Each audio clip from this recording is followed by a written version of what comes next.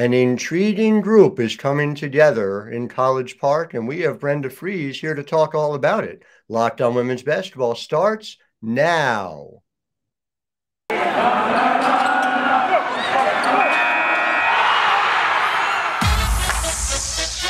are Locked On Women's Basketball, your daily podcast on women's basketball. Part of the Locked On Podcast Network, your team every day.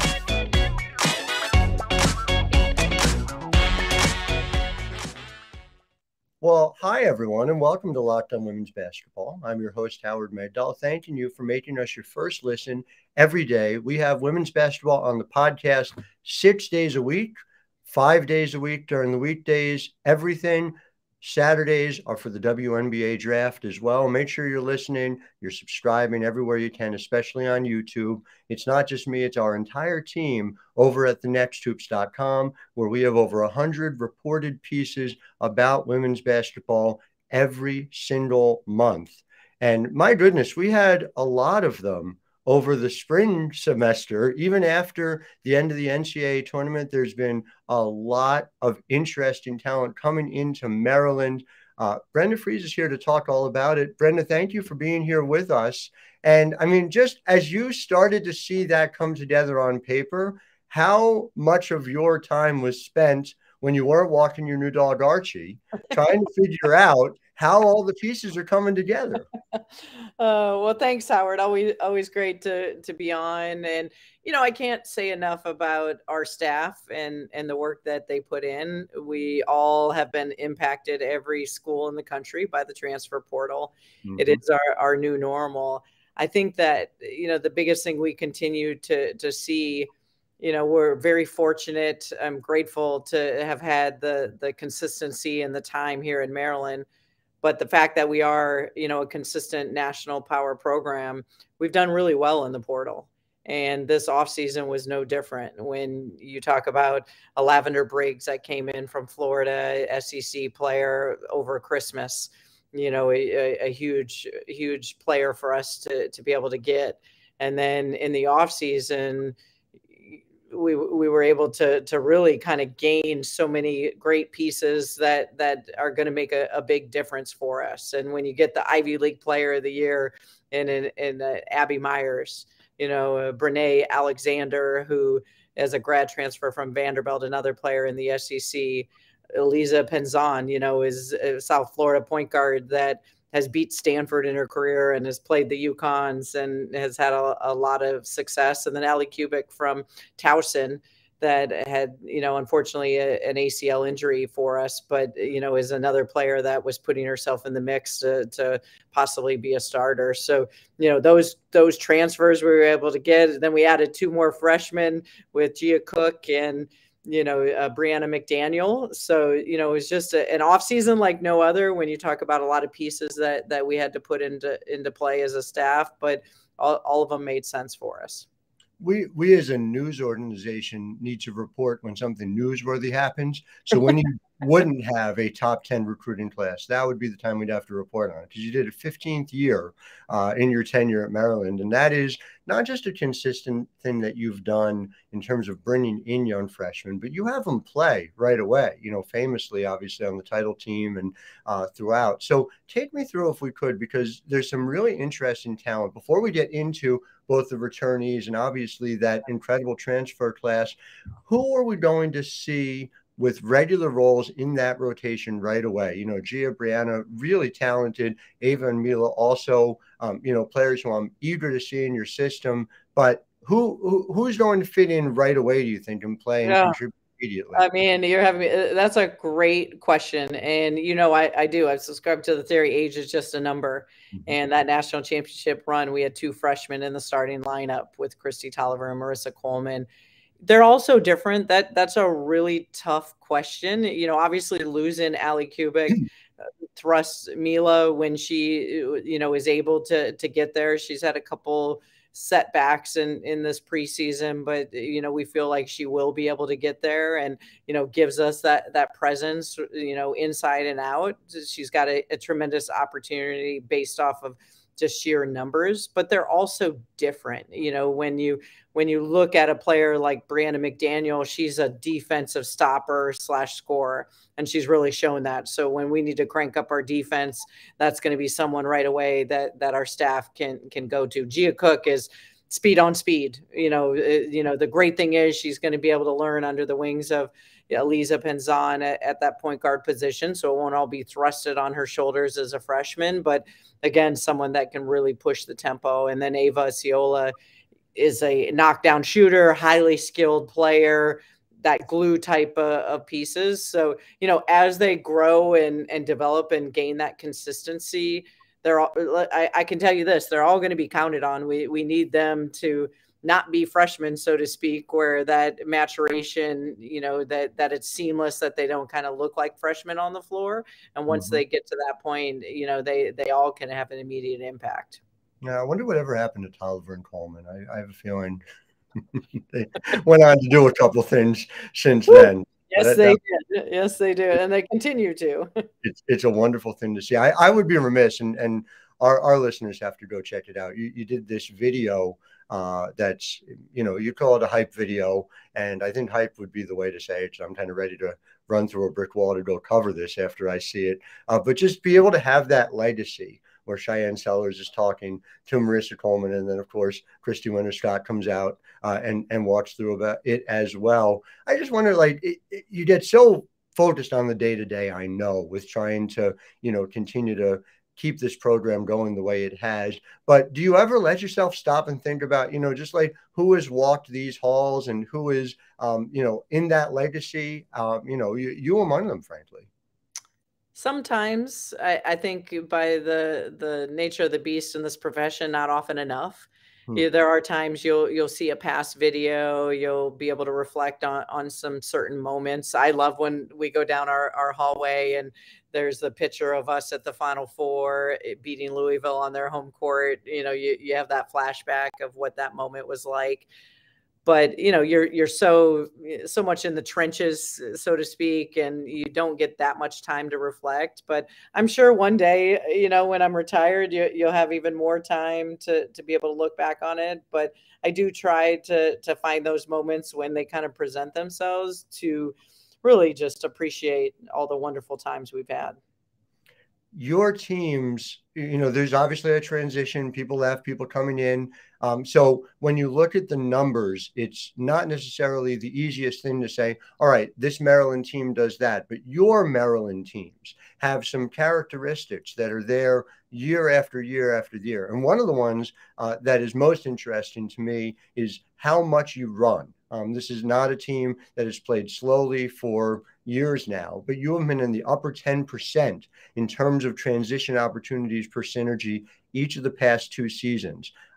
I wonder how much that has become even more of a focus for you for what you're looking for on the players you're bringing in, and how much this team is ready to do just that when you think about how they're going to play this year.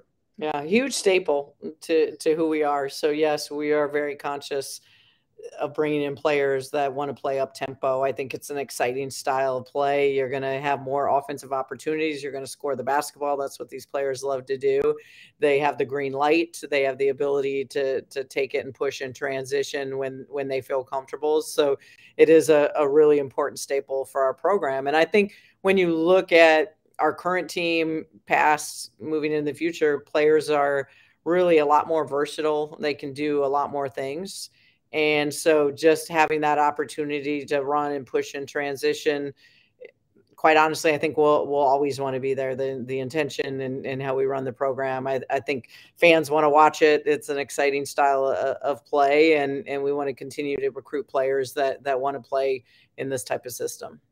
When you told Eliza about it after, in South Florida, to take nothing away from them, very successful program, and Jose does a great job down there, but their pace is always, sub 300 in all of D1. When you told her about how you wanted her to play, did she just kind of light up? And how exciting is it? How much fun is it to see her in that kind of system for you guys? I love it because Eliza, the first thing that she shared with me was that she wanted to play at a Power 5 school and in front of a ton of fans. So she picked the right school for both of those. And she is really growing with having the green light. She's doing a phenomenal job commanding the floor and running the team, but just that extra opportunity that we want every player on the floor to be a scorer and have an attack mentality. She's really playing with a ton of freedom. Locked On Women's Basketball is brought to you by Sweat Block. Rebecca would watch her teenage daughter suffer through low self-esteem caused by embarrassing sweat. Rebecca got a text after her teen's first use of Sweat Block. The text read, "I am not sweating." They both cried tears of joy. Rebecca was able to fix her problem with Sweat Block. Sweat Block wipes are your little secret to confidence. The Sweat Block wipes work for up to 7 days per use. Apply them on a Sunday and you will stay dry all week. If you or someone you love is experiencing embarrassing sweat or odor, try Sweat Block. Save 20% with promo code LOCKEDON at sweatblock.com. Also available on Amazon.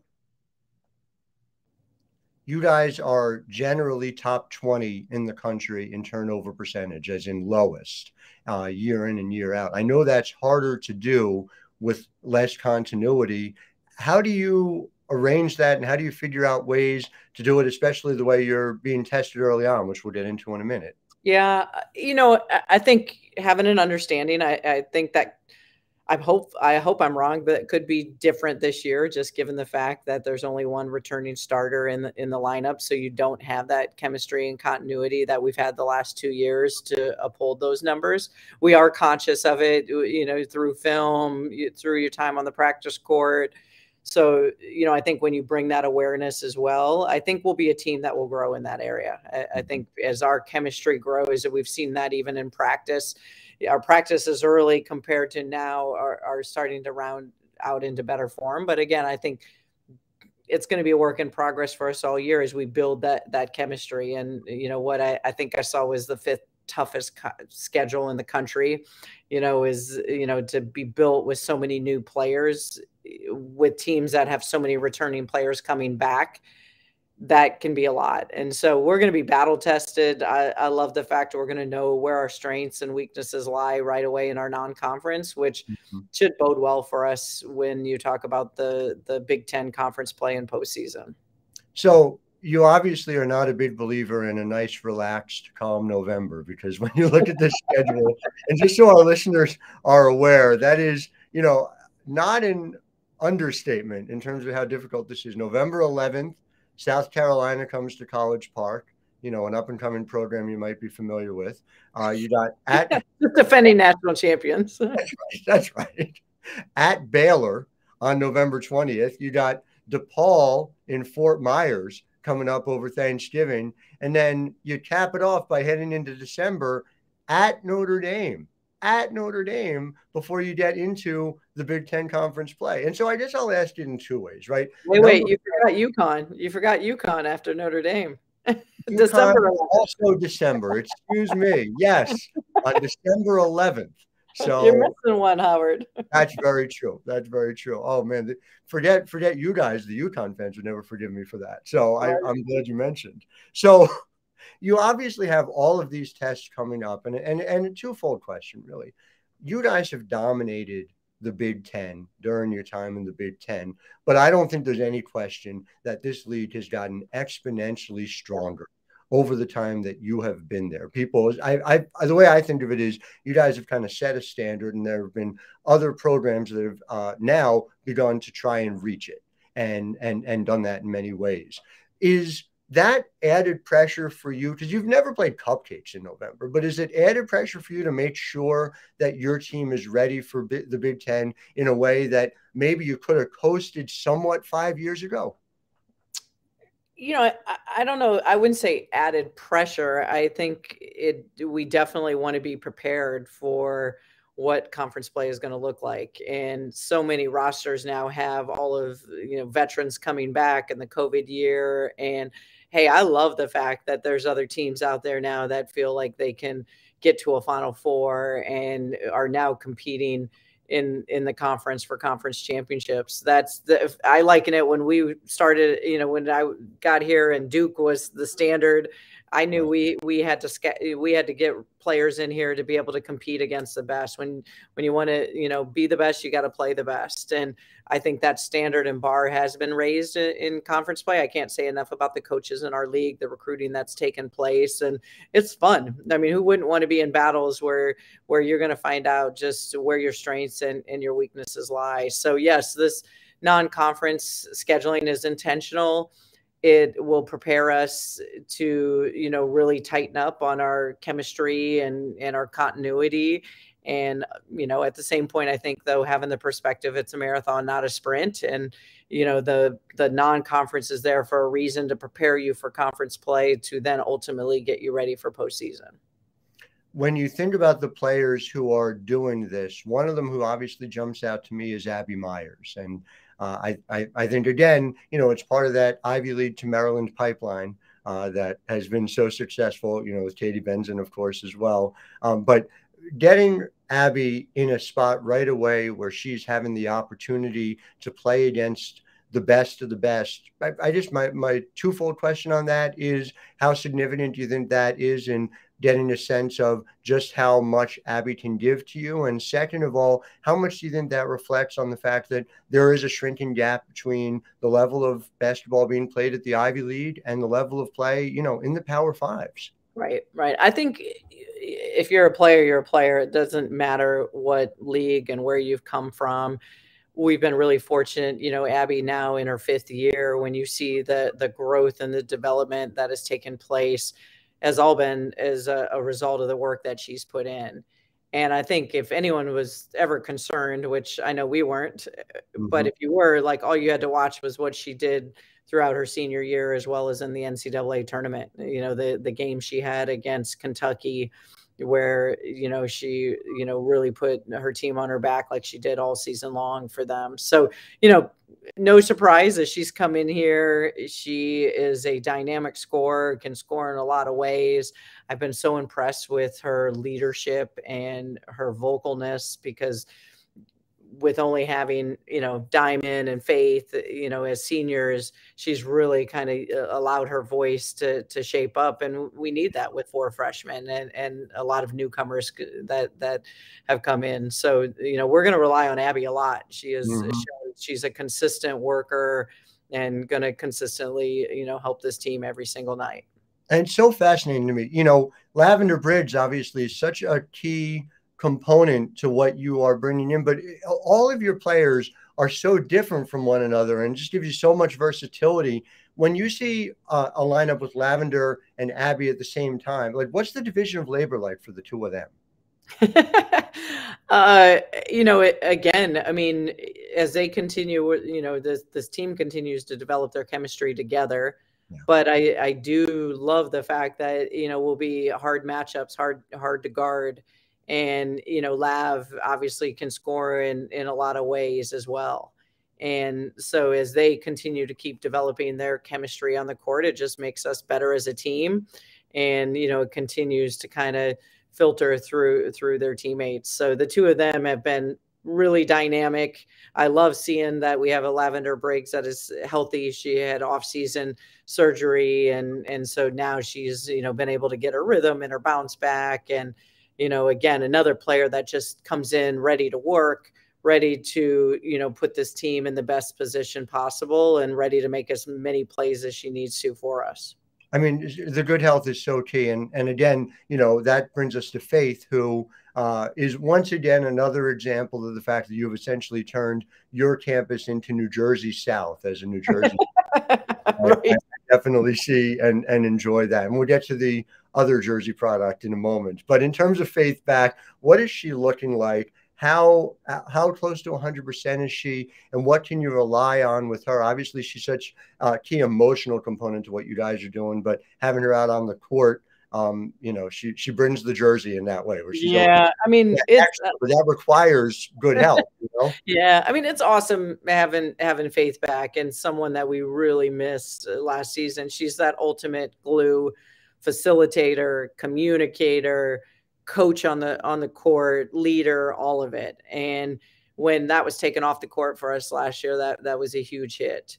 So to have her back finally, she's worked so hard coming off of that ACL injury, and is ahead of schedule, no question. Does she have all of her explosiveness back and speed? No. That is an area that I think sometimes with an ACL injury can take 12 to 15 months, but she's always going to give you all those intangibles, diving on the floor and getting those loose balls and communicating. And that's the element that we have really missed. And it's been such a welcome addition to have her back with our team and helping us lead. I mean, I'm eager to see her back on the floor. It's always that joyful presence when you see somebody who gives those, I'm sure you can chart the deflections is my favorite part. Right. Locked On Women's Basketball is brought to you by Bet Online. BetOnline.net is your #1 source for betting the start of the upcoming women's college basketball season, not to mention NBA and NFL. Find all your latest player developments, team matchups, news, podcasts, and in-depth analysis on every game. BetOnline remains your continued source for all your sports wagering information with live betting and up-to-the-minute scores for every sport out there, especially women's sports. Head to the website today or use your mobile device to learn more. BetOnline, where the game starts. But as far as Diamond Miller goes, the pride of Somerset, New Jersey, once again, New Jersey South. Diamond Miller is somebody who comes up first. Of course, we had her on the show a couple weeks ago talking about what she brings to the table. In a lot of ways, it feels like you and I have had a similar conversation about Diamond, which is she has a ceiling like few players I think we've ever seen at Maryland or anywhere else. And then getting her healthy and getting her in a position to be able to do what she's capable of. The idea of a fully 100% healthy Diamond Miller in a Maryland offense that, again, you guys are usually top 5 and always top 20 in scoring every single year is something, observers salivate over. WNBA talent evaluators salivate over. So, take me through kind of how close you think we are to having that set up in place, which is what I'm sure you are as excited about as anybody. Yeah. First of all, you're 100% right. And I can echo that when you talk about how many people are excited about her. The number of WNBA coaches and scouts we've had in, and it's only October into practices, are because of Diamond. And they've come in and spent intentionally a lot of days to be able to evaluate. And I love the fact Diamond has been through so much. I mean, she was a shell of herself last season with that injury. She battled and persevered. We tried to rest her. We tried to play through it. And she did everything she possibly could. You could noticeably tell there was a difference with the off season. And, now she is back to 100% Diamond, her lift, her explosiveness, her speed, her ability to score and defend. And, no question, she should be a top 5 draft pick. And, she's just, what I love, and the other thing I'd say, what I love right now where she's at is just the leadership role she's taken upon herself, being that, 4th year, knowing what her head coach wants, what's expected in the program. She's really setting that standard for us with so much change in the off season. I trust her 1,000% with everything. And I think this is going to be just like the cherry on top for her this season, because she has worked so hard. She's stayed the course. She's been resilient through some tough things. And I'm really excited to see it all pay off for her. We're just throwing it out there. We're going to lay down a marker. A 100% healthy Diamond Miller is going to be in the conversation for National Player of the Year. So it's just, our listeners ought to know that. As she should, for sure. And top 5 is right. Top 5 might be even underselling. We'll see where she ends up being. So before I let you go, I would be remiss not to talk about Bree Jones and the evolution we have seen from her, coming out of your program. The fact that she's continually able to reinvent herself and put herself in a position where she is, you talk about what WNBA teams have in mind. Obviously, they are all interested in finding ways to bring her in. Just how amazing has it been to watch? She was so much of, in many ways, kind of a traditional 5 coming out of school, and she's continually able to add things to her game every step of the way. Yeah, I love the fact, someone was sharing with me in the league, Marie's a free agent this year, and that she's going to get paid. She's going to make a lot of money, and that's a credit to Bree. And I can say this from the time she got here to Maryland, and I've continued to watch it in the league and in her career. She just puts her head down and works. Mm-hmm. She does all the other things. It doesn't matter. She wants to continue to keep making her game better. And she did that when she was here from her freshman year, coming in off of an ACL and needing to transform her body, to starting in January of her freshman year, to every year bringing something else to the table. And I've seen that in the pros. I mean, she just continues to add to her game. She continues to the speed and the quickness and powerfulness that she plays with at that forward position. And I love seeing players that are never satisfied and just want to put their head down. They don't worry about anything else or what's happening to other people. And as a byproduct, you're seeing her, be named, to the, being an all-star in the WNBA, going and, the world championship and winning another gold medal. I mean, she just continues to work, and great things continue to provide themselves in her path because of it. Locked On Women's Basketball, your first listen every day. For your next listen, check out the Locked On Sports Today podcast.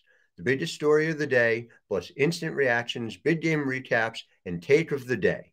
Available on the Odyssey app, YouTube, and wherever you get podcasts. Very true. And then just one other alum, the term triple-double, we just need to call it Alyssa Thomas now, right? That's got to be the new rule? I mean, have you ever seen that in a playoff game back-to-back? No, I haven't. But nothing with Alyssa would ever surprise me. Nothing. Because, again, and you couldn't even, between Alyssa and Bree and that dynamic and relationship and being teammates, college, WNBA, professionally overseas. And again, another player that, early in her high school, college career was snubbed by a lot of rankings or what have you. And what I love about Alyssa and the family, no big deal. Just continue to show people that they made the wrong decision, the wrong choice, and everything will work out for itself. And again, another player, those are generational type of players when you talk about that just continue to come in. And, it's hard now with social media and a lot of noise out there and where you should be ranked, what you should be doing. Those two kids, those two families just instilled a work ethic in their children that you can see is second to none. And as a result of it, have had a lot of success. Kids who stay 4 years at Maryland, they keep on having success at that next level. Might be onto something. Well, Brenda Frese, very excited to see how it all comes together. Very eager to see the way this team comes together, and appreciate your time always. For our listeners, thank you for making us your first listen every single day. Make sure you're following us. Make sure you subscribe at YouTube and go over to thenexthoops.com, because we are going to be covering Maryland and all of college basketball very closely all year. That's it for today. We'll be back with you tomorrow. Until then, I am host Howard Megdal, wishing you a wonderful day.